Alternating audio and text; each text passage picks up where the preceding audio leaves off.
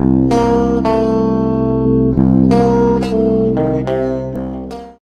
so we're doing some more baking today.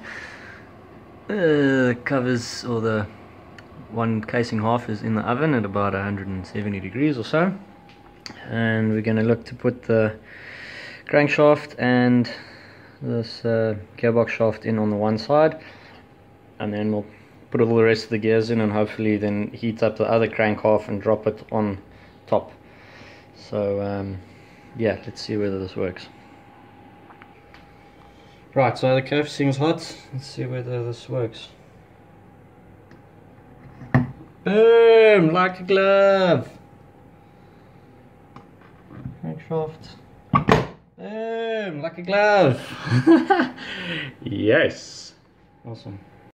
Okay, so I fitted the rest of the gears to the one casing half and the gasket with a tiny little smear of silicone sealer. Now we're going to take the other half out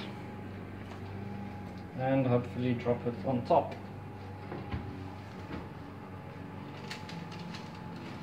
Oh, that's hot. Ow, there's my finger.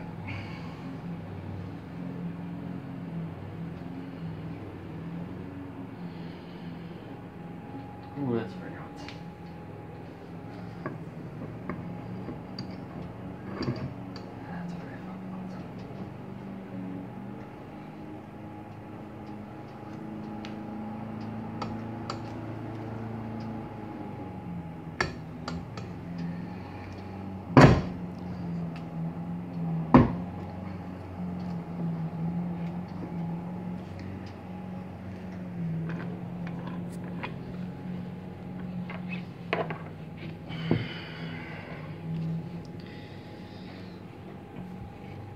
Nope, doesn't seem to have worked.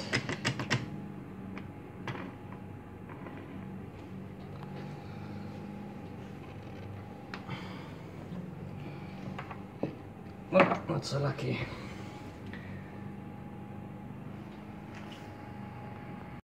Right, so I eventually got everything back together. I just used the bolts that hold the casing together to draw the two halves together, and then I just had to give this output shaft a slight tap from the other side to free up the gearbox. It had just sort of pushed all the shafts up against the bushings on the one side, so a little tap there freed that all up. We've got gears, the crankshaft moves freely, everything looks right. So yeah, we'll slowly start. I need to make some gaskets here for the bottom of the cylinder, and I need to find a head gasket and that as well for the head. But yeah, we're getting there slowly but surely. So you guys can see I've got the new piston here compared to his old one, which is all scratched up and damaged. This is a Sachs 50 2-speed piston. It was the closest one I could find to the beta one. If you check, I'll put them together like that, you'll see the heights are very similar, within sort of 0.5 millimeter on the total length.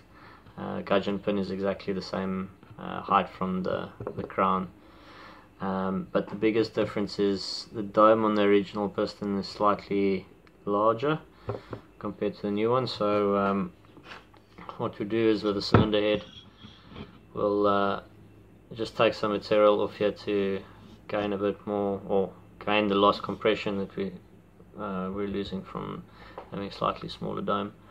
And then I'll just do a quick dry assembly, and we can check how it measures up against the transfers and the exhaust. Right, so the piston's currently at top dead center, and you can see it comes up nicely right to the top of the cylinder. What I might do as well, I need to anyway, is just take a bit of material off the top of the cylinder there just to get it flat again. That'll also help gain a little bit more of the compression. Then if I turn it down to bottom dead center, I'll see right there's bottom dead center. The transfers are fully open, and so is the exhaust port. So measures up quite nicely. I'm quite happy with that actually. So yeah, the piston's definitely a go.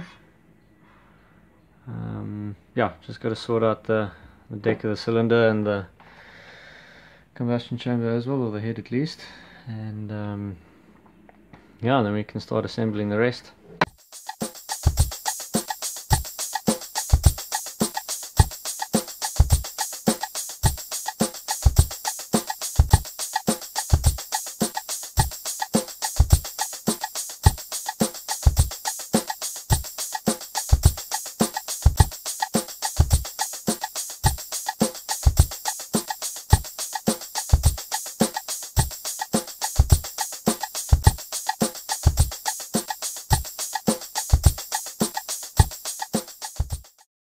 So I've made some new gaskets for Betty's cylinder over here. It's all been sort of sanded down, so everything's nice and straight and level now. That and the cylinder head. So next is I'll clean the cylinder and the head up, and then we'll put in the new seals, and then we'll fit the cylinder and the head, and then carry on with the rest, the clutch and the primary drive and all of that. Right, so here I've got the new piston, the gudgeon pin, the little end needle bearing, the two clips to hold the gudgeon pin in, two brand new piston rings, a little container with some fresh oil in it. What we're going to do is we'll put the rings on the piston first and then assemble it all into the motor. Once that's done, we'll get the gaskets and that onto the cylinder, and we'll assemble that as well.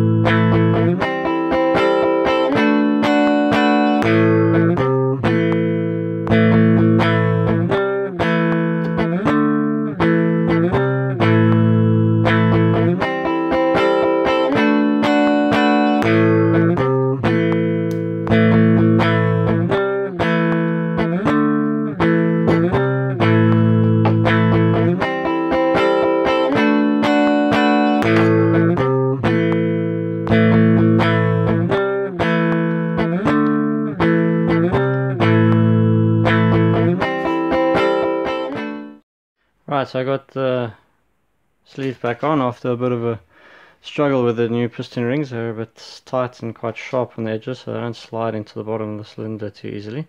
So next up is the cylinder head.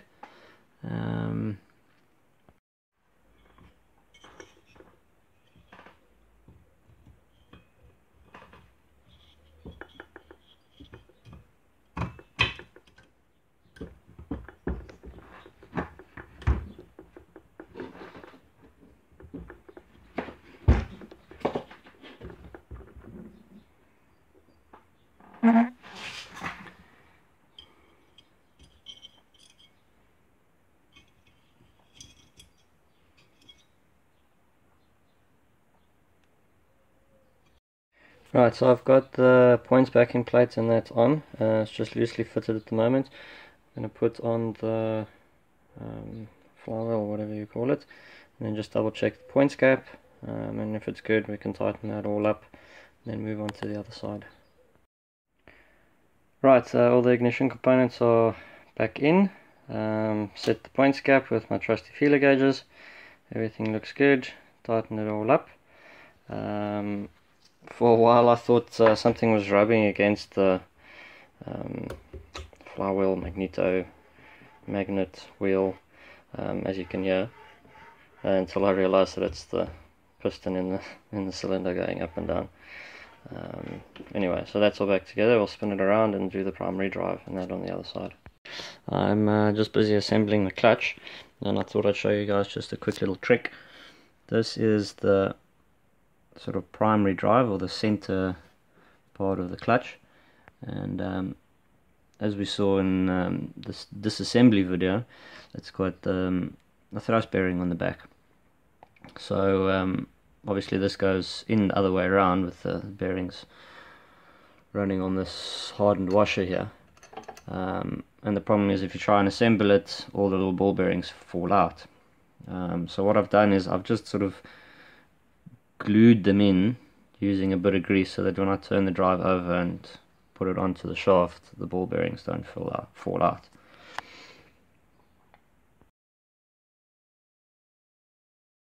There we go, all back together and ready to be fitted. Getting the clutch clip back in was a bit of a mission. I had to make quite a interesting contraption with a puller and an extra spanner or so. But anyway, it's all back together. Just got to fill it up with oil and that. But yeah, it shifts gear, it's got good compression. So far so good. Well, there we go, Betty's engine is all assembled. Everything looks A1.